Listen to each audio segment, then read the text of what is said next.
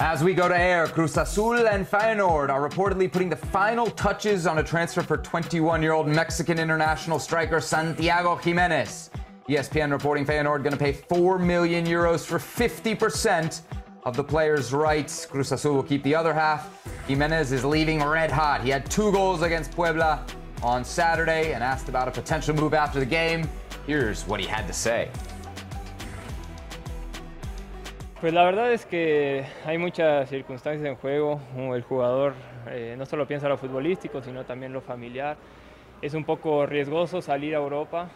La verdad es que así lo tomo, pero me gusta tomar los riesgos porque sé que voy con Dios y Dios tomará el mejor camino para mí. Sí, obviamente en mí la verdad es que yo considero primeramente la fe. Y mi fe me dice que hay que tomar riesgos, que hay que luchar por tus sueños y yo creo que es lo que quiero hoy.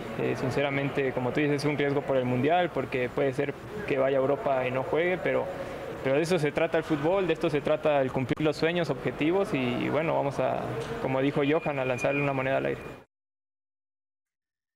Joining us next on Futbol Americas to discuss the potential move for Santiago Giménez and some other moves around Mexican soccer, Mauricio Pedroza, who was playing weatherman in Green Bay this past weekend for Bayern, Munich, and Manchester City. Bro, bravo, huh? That was some of the best TV work I have seen in years. You and Barak, unbelievable.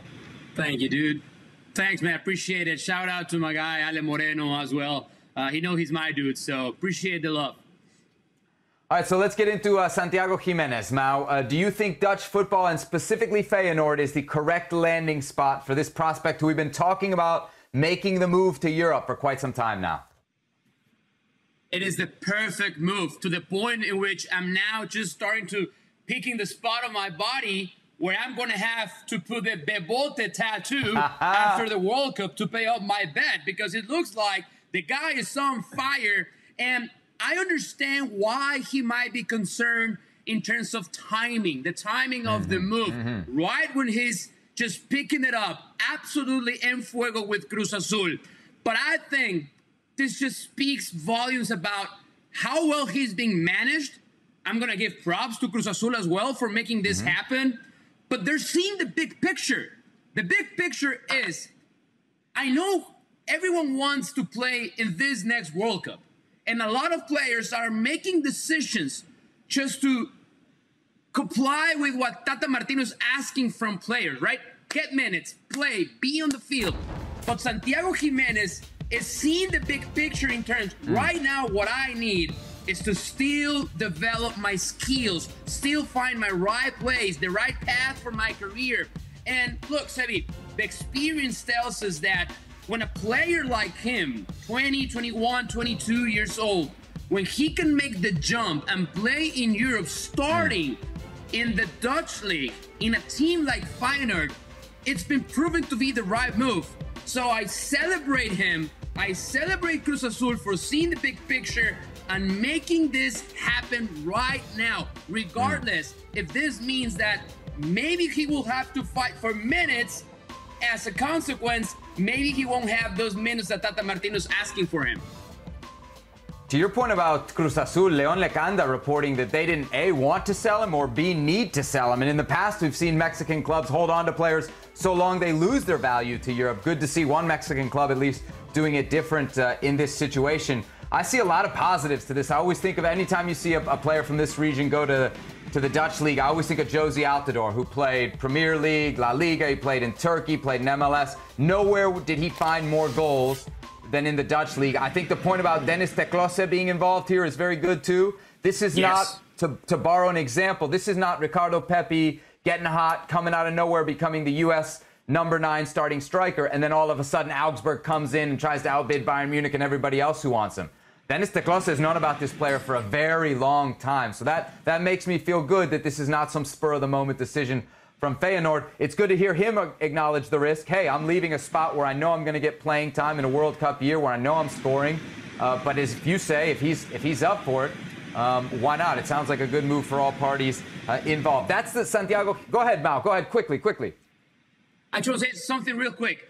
He's actually going to landing in a soft spot because Feyenoord, they just signed Danilo, a player from Ajax. but they haven't really scored during preseasons. They really have struggled finding their number 9. So I guess that he would get Giménez right away. Here's a look at some other recent transfers from Liga MX to the Eredivisie. I mean, there's quite a few players who have made that jump and then found success there. In the case of a Chucky Lozano or a Tecatito Corona, guys who have moved on to bigger and better things. So that's a Giménez perspective. Now let's turn it now to the national team, because as we know, the number 9 is a big position for the Mexican national team heading into the World Cup. And what's interesting here is you would think automatically, great move for the national team. But as soon as this report dropped, we heard some conflicting reports about what Tata Martino was saying. First, that he wanted Santiago Giménez to stay at Cruz Azul. His proceso wasn't finished. And then later on, we heard that no, Tata Martino was good with the move. So overall, if we focus it specifically to 2022, and I think not 2026, is this, how important is this? What's the impact you think it'll have on the Mexican national team? I mean, we've come to a point in which I honestly just want Tata Martino to be quiet. Don't say, stop talking. Come back to Mexico, watch Liga MX games, and be quiet. Because there's nothing that he has said in the recent past that has made any sense whatsoever. And the fact that there's contradicting reports, I think it just paints a clear picture of where Tata Martino's head is at right now. This is a great move, and we have to think big picture. If we're still just thinking what's going to happen for Mexico's number 9 at the World Cup 2022, and then we're trying to make that the main reason for Santiago Giménez to make a choice. Do I leave or do I stay? That's the wrong view. That's the wrong way to see it.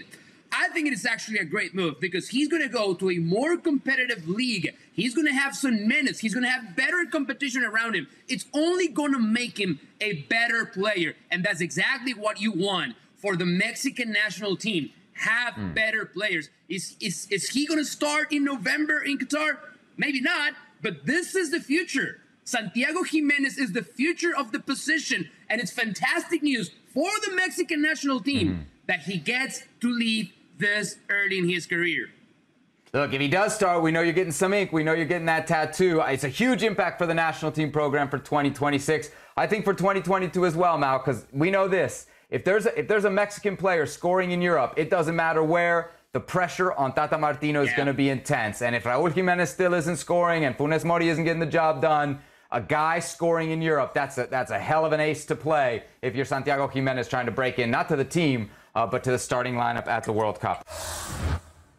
Well, thank you very much for watching ESPN on YouTube. For more sports highlights and analysis, be sure to download the ESPN app. And for live streaming, premium content, and let's not forget as well, ESPN FC 7 days a week. Subscribe to ESPN+.